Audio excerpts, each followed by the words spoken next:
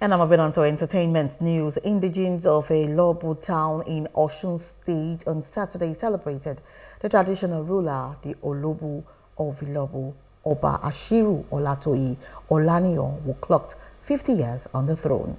The president of Osun State Development Union, Pastor Olufemi Salako, said the reign of Oba Olaniyan has witnessed tremendous growth and development of the ancient town.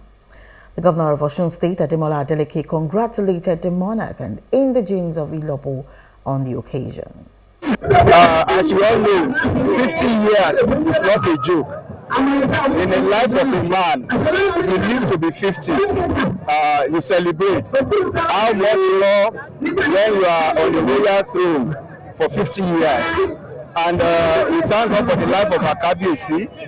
If you know Olobu in the last 15 years, and you know all the progress, all the landmark achievement that has been achieved, you know that it's worth celebrating. And God has not only given about life and good health to witness it, it has been an increasing increase in the level of our testimonies.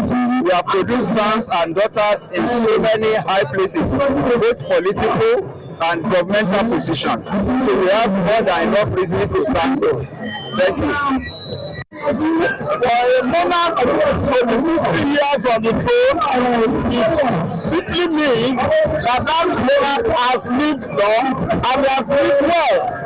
So as a representative of the governor of the state, the governor of Osun, I am conveying the message of the people of Osun to congratulate Kabiyesi on this unique occasion of the 50th anniversary of his ascension to the throne.